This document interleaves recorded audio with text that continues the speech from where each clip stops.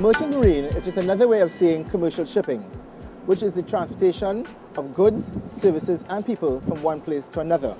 As a country with a long maritime history, Trinidad and Tobago's merchant marine sector is already quite developed, and the Ministry of Trade and Industry plans to extend it even further to make our islands a maritime hub for the Caribbean. Trinidad and Tobago has been called the hub of the Americas for good reason. Our strategic location between key trade routes linking North and South America, coupled with the fact that our islands are located outside of the hurricane belt, create ideal conditions for a merchant marine industry to thrive. Our domestic commercial maritime sector initially evolved from the mainstream energy sector, where there was a need for a strong maritime presence to support offshore exploration and drilling.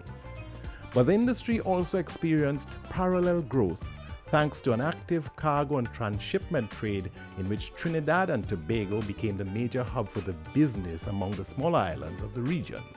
This steady track record is providing industry stakeholders with a solid foundation on which to build a globally competitive maritime hub here. The sector's expansion approach is based on 5 key drivers: technology, service excellence, efficiency, innovation, and sustainability, all of which will set our maritime industry apart in its professionalism and competitiveness, especially in an environment with increased security requirements for both on- and offshore maritime operations. Trinidad and Tobago has all the components that go into making a successful maritime sector. We are ideally located to take advantage of existing shipping routes which are linked to all the principal markets. We have an active merchandise trade and a modern, efficient port structure. Supported by the industry's ability to offer an advanced regulatory structure, as well as competent staff that are skilled at a range of maritime services, the local merchant marine industry is well anchored.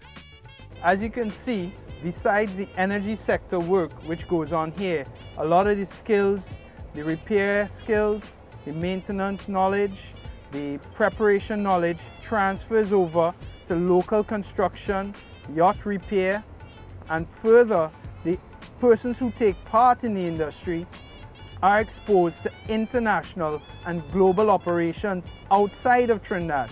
So they come back to Trinidad with that international outlook and that international experience, benefiting our local operations.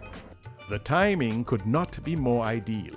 Trinidad and Tobago already boasts 3 major cargo ports, 2 of which, Port of Spain and Point Lisas, are among the most developed in the region and act as major transshipment subhubs for containerized cargo.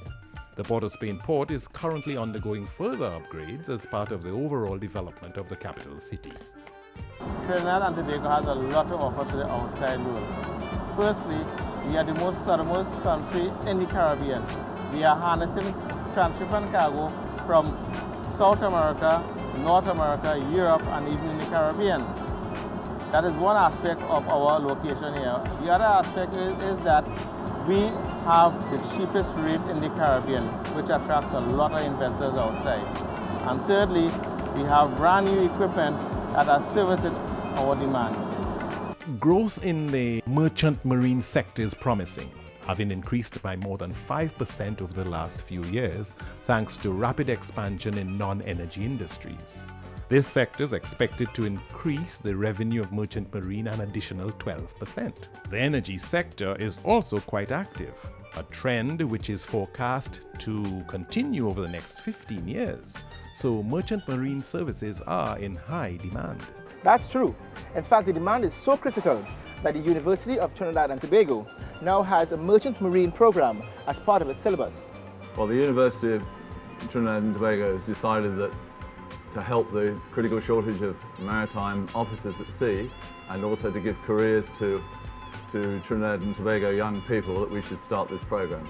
The content of the program teaches them the skills and knowledge to be competent officers either as engineers or as navigators at sea. And to add to the idea that we can help this critical shortage in the world, it also means for Trinidad and Tobago young people that they could have a lifetime career if they so wished at sea. There will always be a job for them in their lifetime. The areas in which the sector can be expanded are limitless. Our island's natural geographic location is ideally suited to the ship repair and transshipment cluster, for example, and the local industry can add further value by developing other needed services such as marine construction. The strategic plan that has been drafted to guide the long-term development of the sector, coupled with the ministry's establishment of a Maritime Industry Development Committee to oversee the plan's implementation, has helped make the sector very attractive to investors. Some major investment incentives include tax waivers on dividends from profits derived from the manufacture of approved products, VAT exemptions on imports for capital-intensive enterprises such as merchant marine, duty-free importation of plant, machinery, equipment or raw materials for use in industrial enterprises. That's quite impressive, and set against Trinidad and Tobago's steady economic growth, strong transportation links, and the government's commitment to develop the industry, the potential of the local merchant marine sector goes way beyond the horizon.